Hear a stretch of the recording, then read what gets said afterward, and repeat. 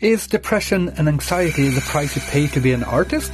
Yes, in a sense. Now, of course, clinical depression and anxiety keep you from doing art and shouldn't be romanticized. They are real problems, not to be desired. But there's a reason why so many myths describe exchanges between artists and the devil.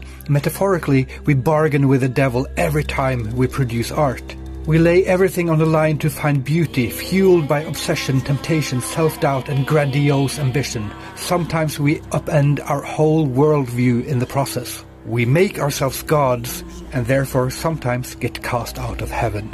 But it's not simply serve in heaven or king in hell. Artists with depression and bipolar have to seriously deal with our mental health issues in order to keep making art. So we have to become kings of our own hell in order to serve heaven. As above, so below.